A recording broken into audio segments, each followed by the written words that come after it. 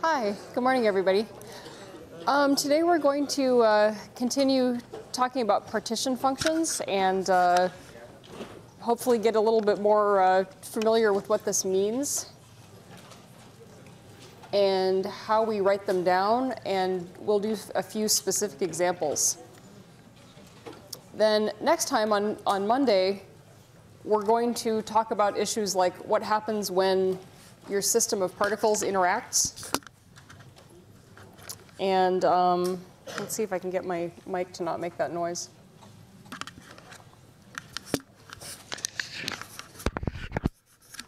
Maybe not. OK, so all right, so the last couple of lectures, we'll learn about what happens when our system of particles interacts. And then Wednesday next week, the lecture will be given by your TA, John Mark, who is going to go over some examples of partition functions. I think it'll be really great. It's his lecture debut. I will be in Washington, D.C. reviewing NIH proposals. So you know, PChem is an important part of my job, but it's about a third of the job. So the rest of it is managing a research group and reviewing things like proposals and stuff like that. So how that works, how people get NIH grants is you know, everybody submits proposals, and then reviewers, who are other professors, review these things and look at factors like, is there a well laid out plan? You know, are there benchmarks for success? If it succeeds, is it likely to do something important? And then everybody has to go to Washington, D.C. and sit around and discuss these things and give them scores. So that is what I will be doing next week on Wednesday.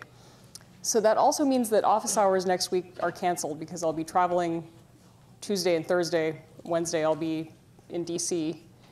So please use the Facebook page if you have questions. I'll be checking that relatively regularly. Your TAs will be checking it also.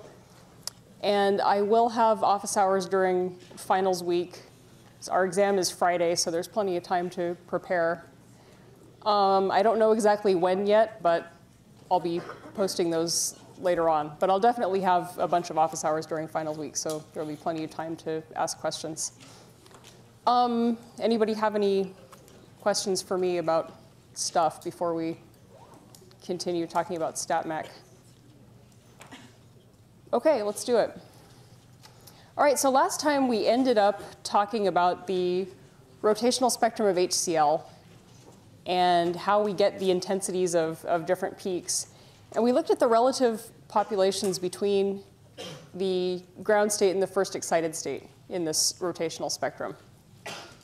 And so we looked at you know, the fact that this relative population just depends on the degeneracy of the states and the energy between them. And a parameter that's really fundamental to this is the temperature.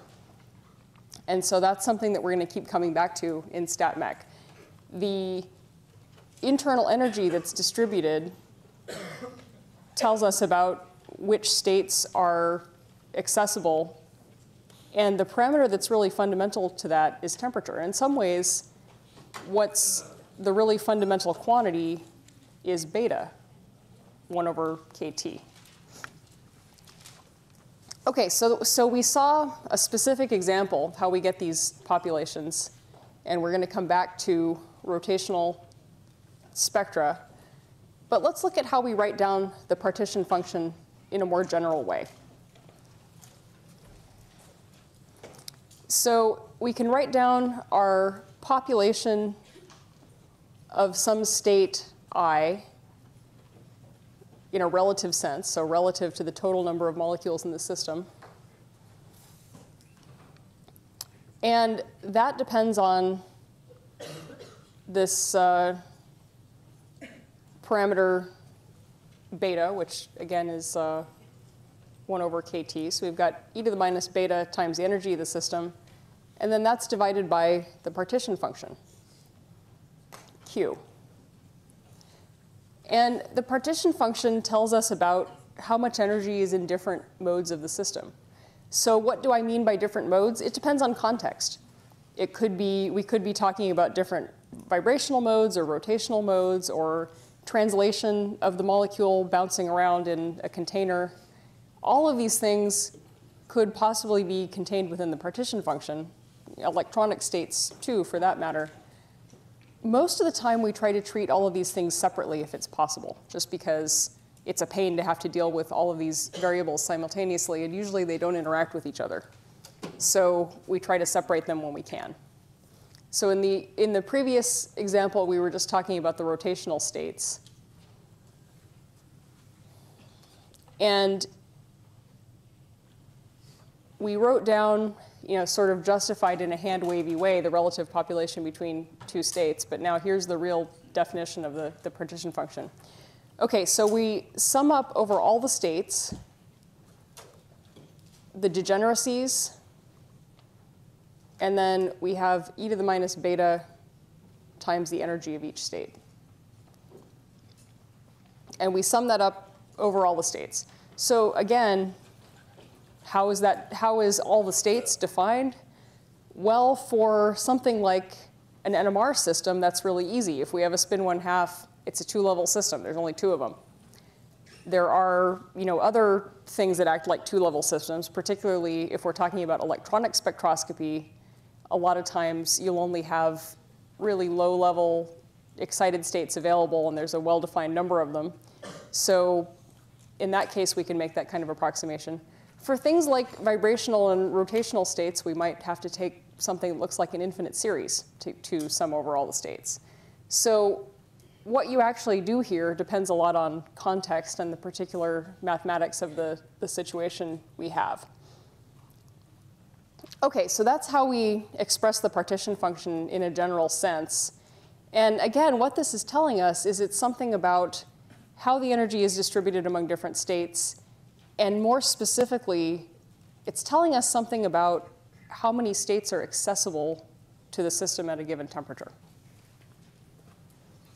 All right, so let's go back to our rotational spectrum of HCl and write an expression for its rotational partition function. OK, so we need the energies of all of the rotational states and their degeneracies. And I realize my title of this slide is a little bit ill-chosen, because that's, of course, an IR spectrum of HCl. But we get the rotational energy levels from it. So the idea is there, just the terminology isn't the best. OK, so we have the energy level. The energy of some level j is hc beta times j plus 1. And remember, in the context of the partition function, we wanted to find the ground state to have 0 energy, just because it makes the math easier. So we know that there's some 0-point energy. It's not actually 0, but we define it that way in this context. We also know that the degeneracy of each level is 2j plus 1. And so here's the expression for the partition function. So there's not really an upper limit on the number of rotational states. You can just put more and more energy into the system, and the molecule will rotate faster and faster. And as we go up in energy, the states look closer and closer together. It becomes more like a continuum. But there's not really an upper limit. So we have to sum over all these levels from 0 to infinity. And then we plug in the expressions for the degeneracy of the states and for their energies, which we know from having looked at this previously. And that can be evaluated numerically pretty straightforwardly using the experimental energies. So in other words, you can count the peaks in the spectrum and see how many you can realistically see, and plug in all the energies for these things, and calculate a value for the partition function. And you'll get a number. I want to just mention something here, which is going to come up again in our example day. And that is, if you try to do this with rotational Raman, rather than a pure rotational spectrum, we end up with, you might count too many states, because in rotational Raman, you get the same configuration of the molecule twice during every rotation. So again, just keep that in the back of your mind. We'll see that more during the example day. Okay, so when we go to evaluate this, we can look up the rotational constant for HCl, and it's about 10.6 wave numbers. And we can plug that into our expressions for the energy. And if we take the sum of the first 10 terms, so we're looking at the first 10 states in the rotational energy, let's see what we get for the partition function. And if you count the peaks in that spectrum, you can see that we have not very many more than 10.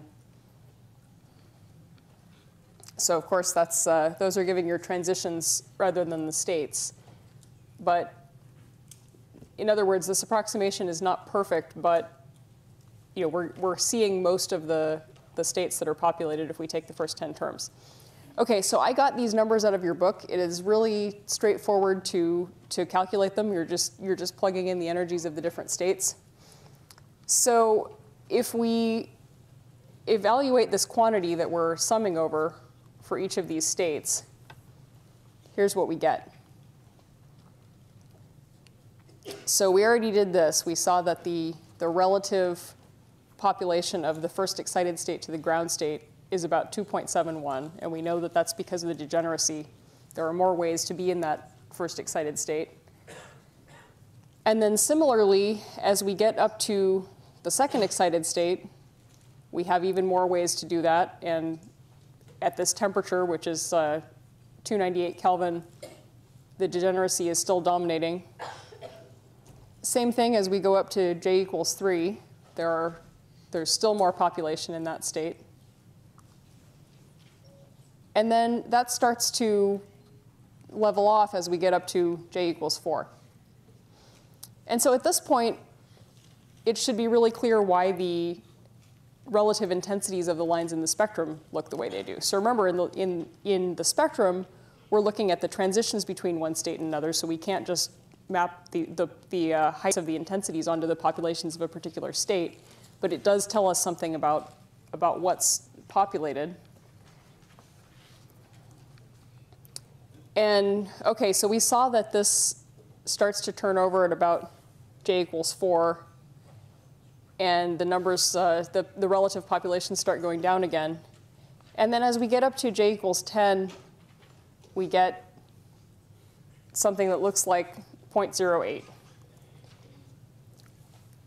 Okay, so if we add this up, the sum of the first 50 terms is about 19.902. It was 19.90 for the first 10 terms. So we can see that there's really not more than about 10 states populated in this system at room temperature. Adding another 40 of them doesn't really do you much good.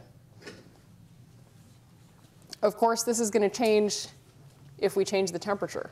So if we cool this system down significantly, what's going to happen is we're going to get a tighter distribution. So there will be more population in the most populated states, and things won't be as spread out. And also, the maximally populated state will move to being lower. If we heat the system up, then we're going to get something that's much flatter. It's much closer to all of the states being equally populated. Okay, so this also leads us to an approximation that we can use for these kind of things, which is that the rotational partition function approximately equals KT over HC beta.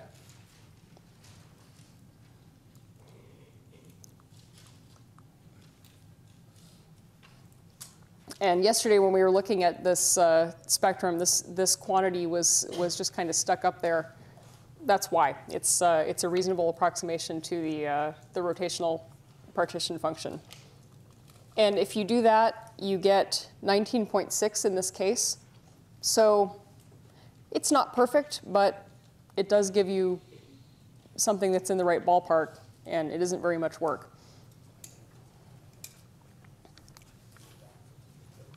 Yes? On the table you have, the J equals 3, the numbers get bigger, and you said that's the population? It's related to the population.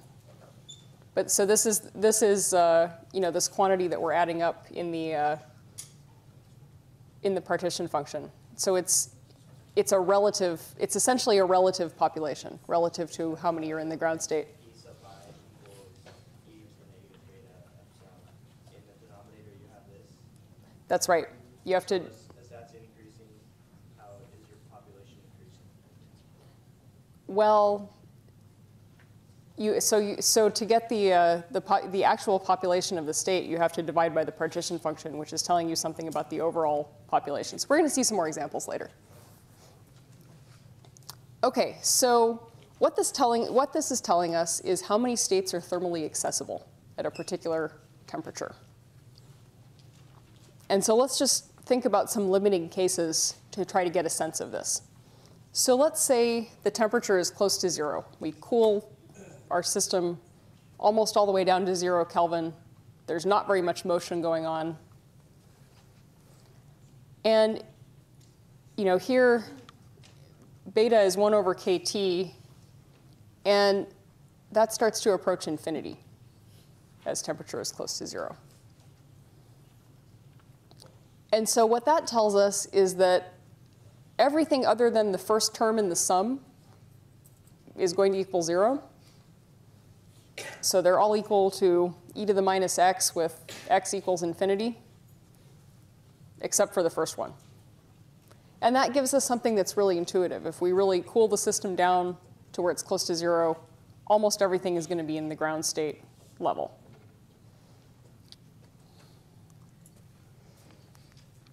And so I should point out that a lot of people who are really looking at this from a theoretical physics perspective, or you know, even from some other systems that behave this way in things other than statistical mechanics, a lot of people would say that beta is really the fundamental parameter rather than temperature.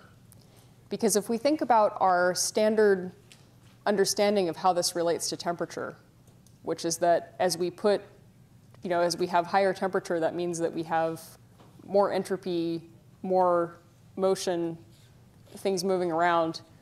Our standard understanding of that means that we can't have a negative temperature. That seems to be impossible from our intuitive understanding of how molecules work. So we have some 0-point energy, things are cooled down to absolute 0, and nothing is moving. And that's because we're thinking about this in terms of a particular type of physical system, that being molecules that are moving around. In other sorts of things, we can have negative temperature, and it's kind of a bizarre concept. So something that has a negative temperature, you know, you might think it's really, really cold. It's not, it's really hot. So let's think about a system that we have talked about that has a negative temperature. So if we think about our NMR system, where we have, at equilibrium, we have spins in the alpha and beta states, and there's a little bit of an excess of the alpha state. And then we go to do an inversion recovery experiment. We give a 180-degree pulse. So we have our magnetization vector, where there are more spins in the alpha than beta state. And then we give a 180-degree pulse, and now we have a population inversion. So now there are more spins in the beta state than the alpha state. During the time that the system is like that, before it relaxes back to equilibrium, it has a negative temperature. There are more spins in the higher energy state than in the lower energy state.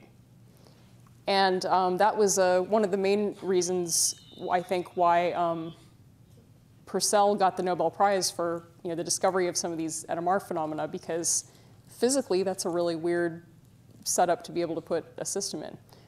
Recently, some physicists were able to generate a system with negative temperature in terms of actual molecules. We'll talk about that more later.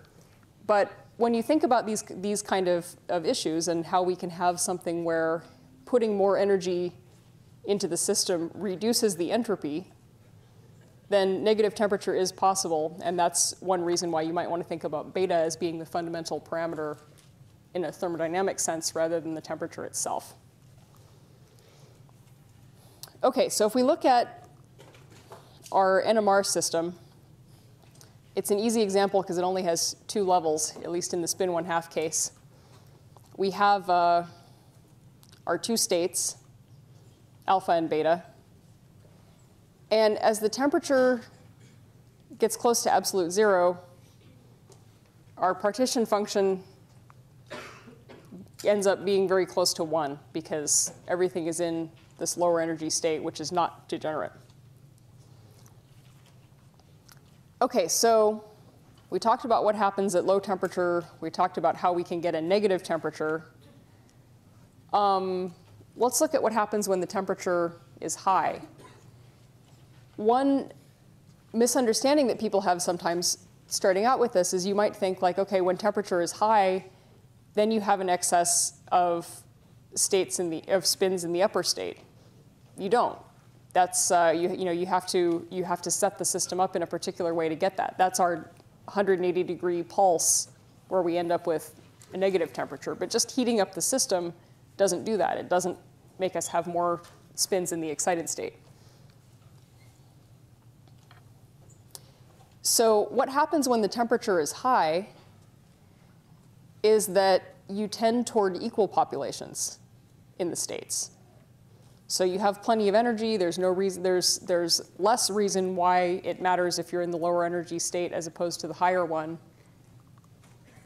And our partition function tends to, you just get the solution where everything is equally distributed.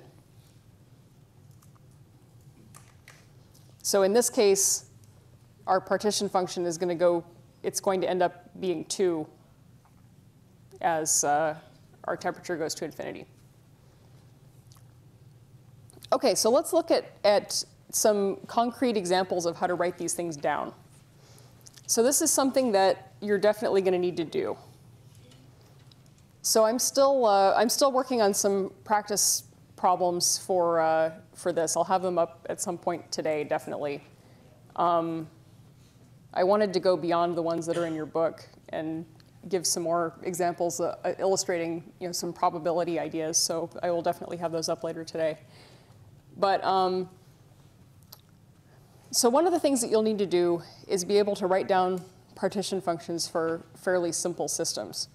We're going to do some practice problems where you have to use some infinite series and add up stuff for rotational and vibrational states. But those are a little bit more involved. It's good to work them out to see how it works. As far as being able to do it on the exam, systems like this are more realistic. Okay, so we know our expression for the population of a state I. And let's look at how we write the partition function for things that are defined in terms of a small number of states. Okay, so let's say we have a 2-level system where the lower state is non-degenerate. So there's only one way to get the lower state. And the upper state is doubly degenerate. And so the first thing that you need to do to be able to solve such a problem is look at the description in words and be able to write an energy level diagram for that. So our lower state is non-degenerate. The upper state is doubly degenerate. And then it's important to remember that we always define the energy of our ground state as 0 in these kinds of problems. So it's completely general. It doesn't matter what kind of system it is. Doesn't matter at all. We define that one as 0. And we also said that in this case, the energy of the first excited state we're just going to call epsilon.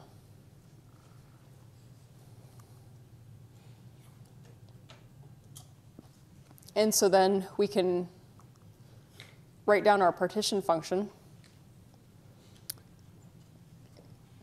And remember, we have this, we have to stick the degeneracy in front of it, and then we have this Boltzmann distribution looking thing for the energy of the states.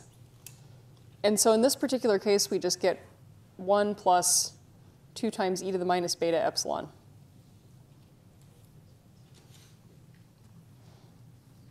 So this is definitely something that you should know how to do. If you have, a description in words of some system that contains a small number of states with degeneracies given, you should be able to write down its partition function. Okay, so let's talk about specific contributions to the partition function. Yes? What was the degeneracy equation in this one? Because you have, if you set the e not to 0, then you get the e equals 1. So then that's the 2j plus 1j equals 0. But for the second one, if you say j equals 1, then 2j plus 1 equals 3, and that's times that, the exponent to the negative beta e. But so where did the equation g equals 2j plus 1 come from? That was for a linear molecule, right? It's for a rotational system of a linear molecule. Yeah. In this one, did I say it's a rotational partition function at all? No. It's just really general, right? So I just told you the degeneracy of the bottom state is 1, and the degeneracy of the upper state is 2. How do I know that? Who knows? Who knows what it even is? It's just very, very general. So don't get excited about using the specific rules for certain things if you're not looking at that situation. It's an easy mistake to make. And that's why we're going to go through a few examples of different kinds of partition functions. But yeah, in this particular case, you don't even know what it is. So how we got the degeneracy of the states is unknowable. Okay, so here is a general partition function, or at least the energies involved in it. Okay, so if we sum up all the energies, the partition function is with respect to their exponentials, so we're going to multiply those all together. What's going on here with these different contributions? Okay, so we're looking at all the degrees of freedom with respect to motion that our molecule can have, plus also the electronic transitions. That's not really a motion exactly, but it's convenient to count it anyway because it's something that we often have to worry about for molecules. Okay, so we have a translational component and a rotational component and a vibrational component and also an electronic one.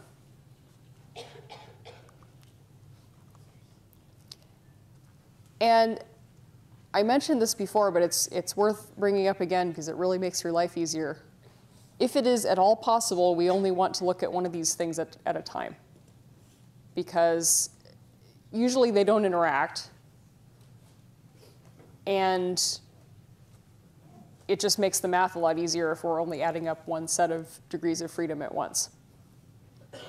Also, in context, we usually only care about one of them at once because we're looking at a particular type of spectroscopy, or we're analyzing some experimental data in which we would be unlikely to have all of these things going on at the same time.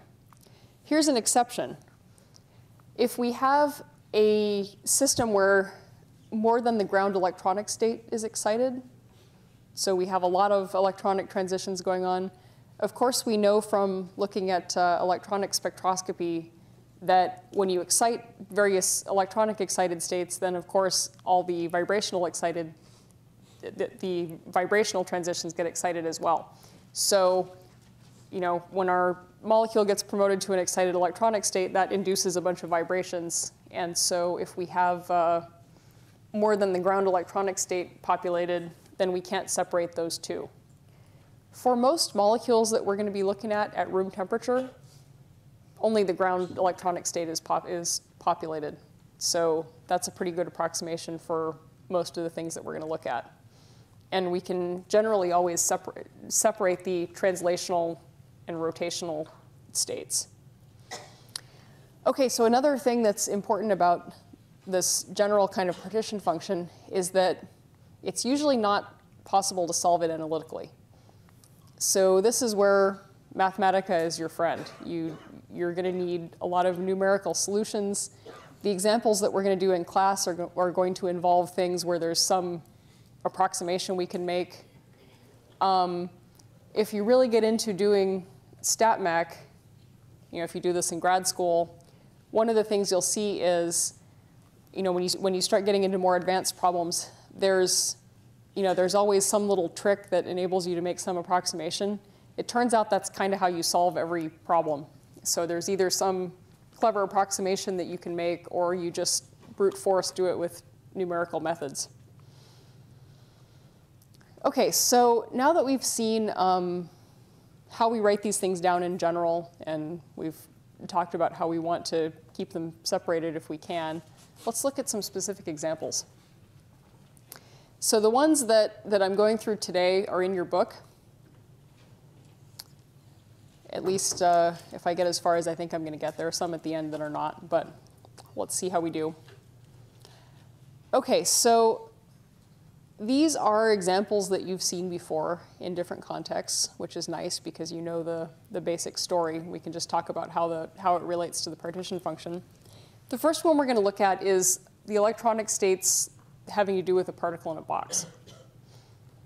So this should be really familiar from last quarter. I know that you spent a bunch of time on this. So you know the energy levels for the n values of the particle in the box. And you solved for these and you know what they are. The only thing that's different is, as always, we're going to define the lower. We're going to put everything in terms of the lower energy state. And so we can write, if we define the energy for n equals 1 as epsilon, we can write the epsilon for level n is n squared minus 1 times epsilon. Okay, so now we're going to look at the translational partition function for our particle in the box. And so we've got n squared minus 1 times epsilon.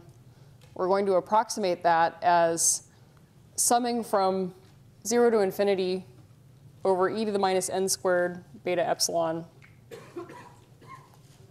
dn. And so we're going to take the integral instead of the sum here because that's easier to deal with, just mathematically.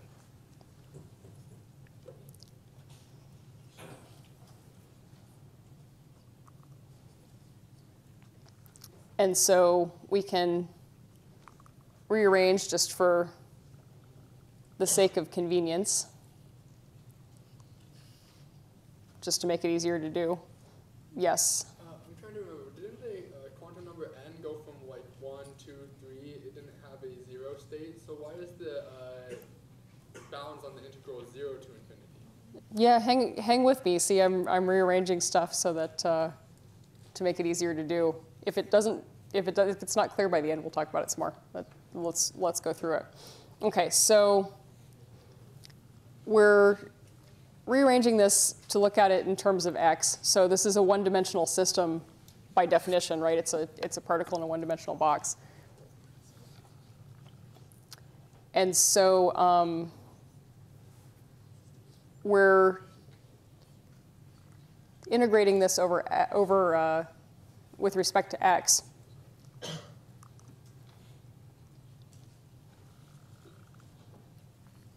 And so if we evaluate this integral, we get an expression for our translational partition function as a function of x.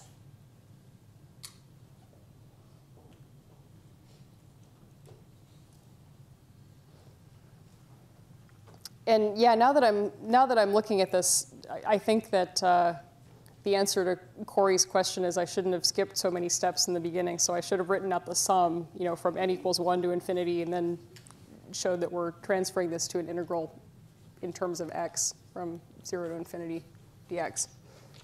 But hopefully the answer makes sense.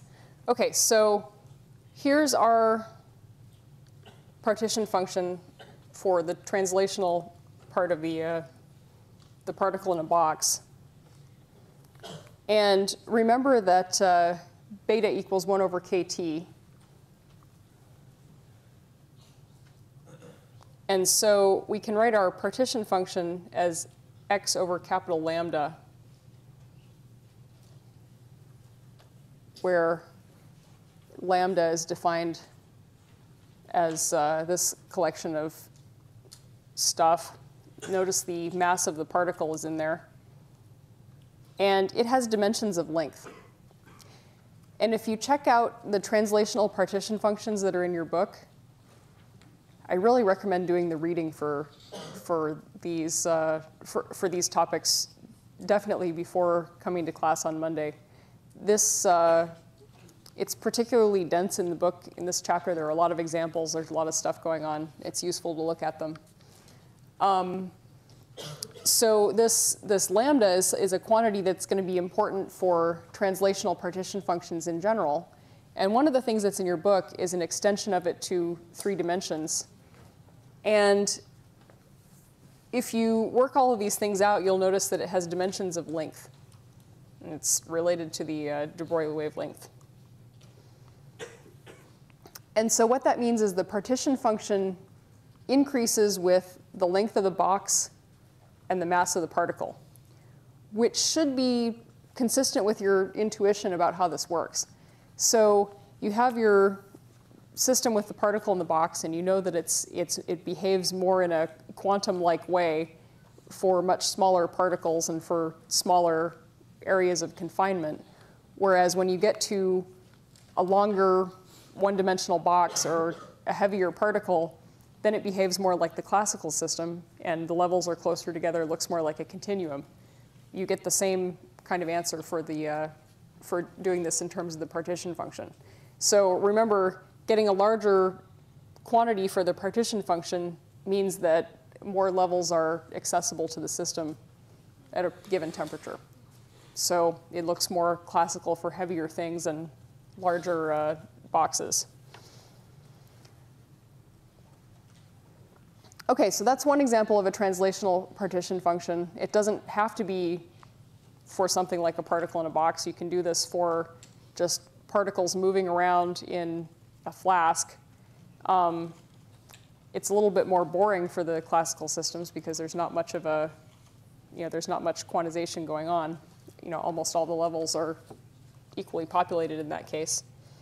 We can also do this for something that looks like vibrational spectroscopy. So we can write down a harmonic oscillator partition function.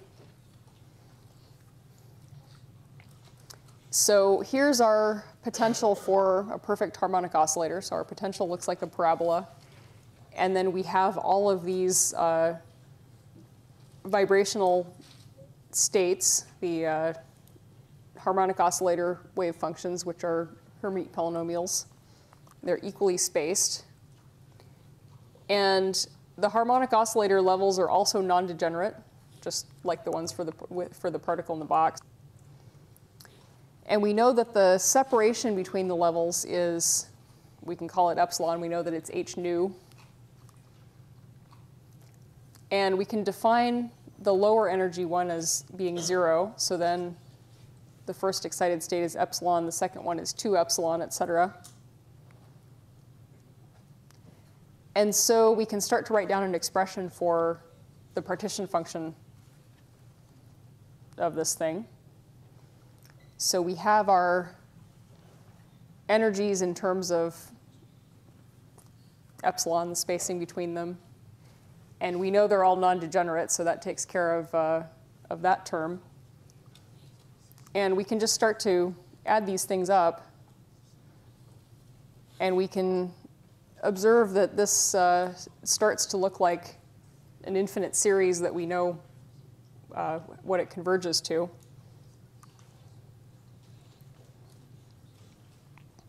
And so we can use this expression as the partition function for the harmonic oscillator.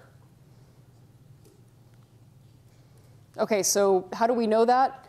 Again, this is the case where, okay, you write down sort of how this is going, and then use some approximations that you know, or this isn't even an approximation. If you have enough terms that the series converges to that, it's just recognizing what the math comes out as. And if you get way into StatMech, you get more experience doing these things for different systems. Okay, so we can play around with this a little more.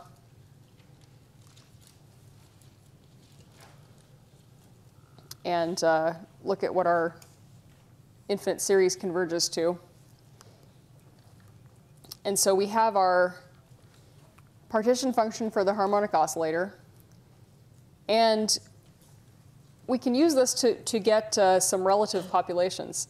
So the fraction of molecules in some particular level with energy epsilon sub I, again, we get this by taking taking e to the minus beta epsilon I over q, the partition function.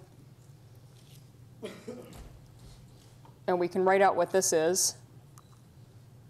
And again, we get the pretty intuitive result that as we decrease the temperature, only the lowest energy state is occupied.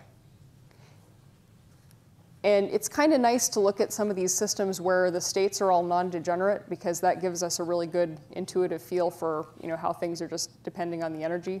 Of course, when we get into things where there is degeneracy, that often wins.